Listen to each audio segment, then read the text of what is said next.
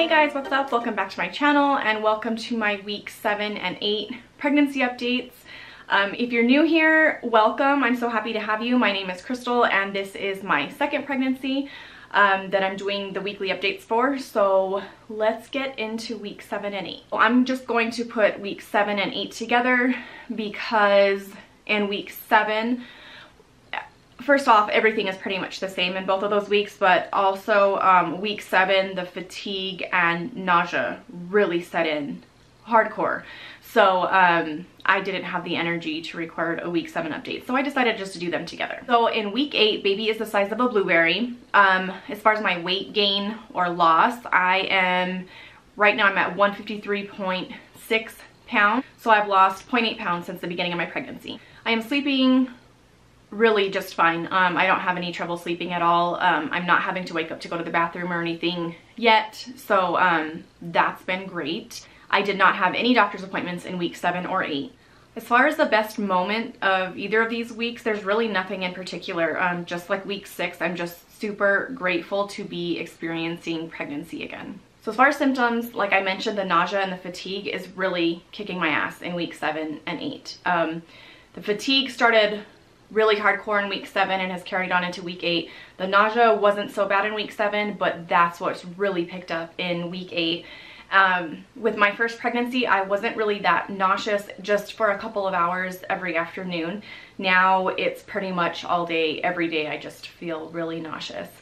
I've also just had this like really, I guess related to the fatigue, this like weak feeling, like my body just feels so weak and run down.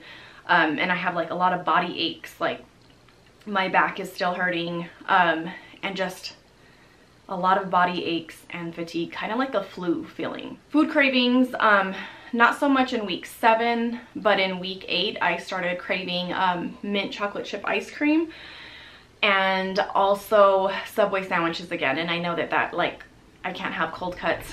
I haven't been to my first doctor's appointment yet, but I do remember that from my last pregnancy, because of the increased risk of listeria, so I can't have cold cuts, which of course now that's all I really want. Food aversions, kind of just like everything. Like I just don't, like nothing sounds good. Like I can go all day without eating, and well, not all day. So I'll wake up in the morning and I'll have breakfast, and then I get to work and then I notice it's 1 o'clock before I've eaten anything.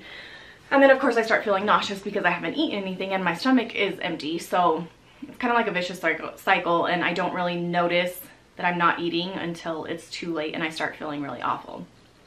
So I'm sorry, aversions, just really everything, like nothing just sounds good. What I miss this week is just having energy. Like I have zero energy and I just miss having the energy to really do basically anything in life, because I feel like even just getting up from bed and taking care of a toddler is so hard.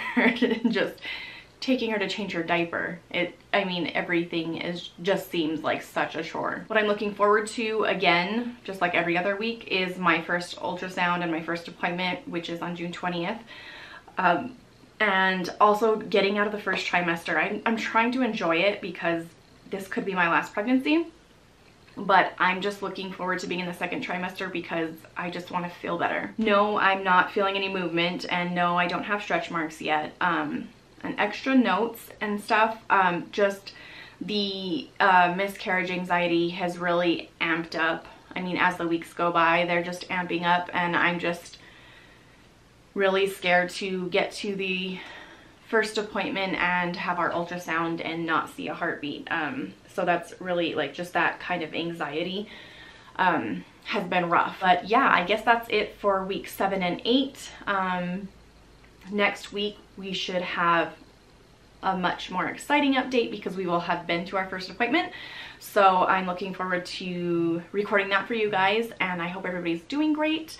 I hope you guys enjoyed this video. If you did, make sure to give it a thumbs up. If you're new, make sure you subscribe so you can follow along with the rest of these updates, and we'll see you guys for week 9. Bye guys.